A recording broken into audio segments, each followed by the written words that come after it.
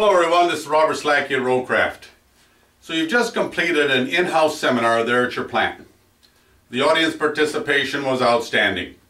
They brought up the questions and concerns of their everyday experiences out there in the mills.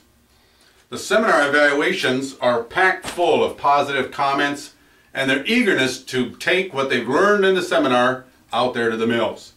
So how do we keep this momentum going? How do we take it to the next level? The answer is participation and accountability. You probably had a wide variety of personnel attend the program.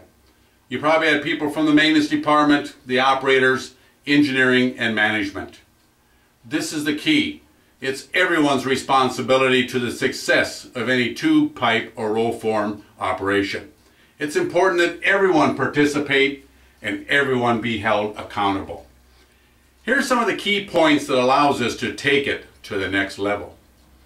After the seminar, have a meeting. Go over the things that you've learned, the wants and the needs, and prioritize them. From this list, develop a corrective action plan and a realistic timetable to allow you to accomplish this.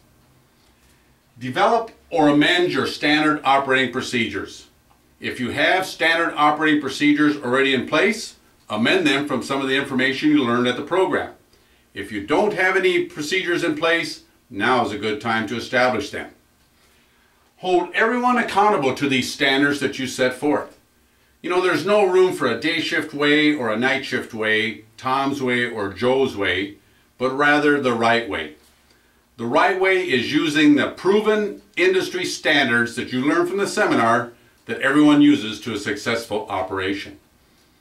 And of course, discipline, this is the key. This is the key to taking it to the next level.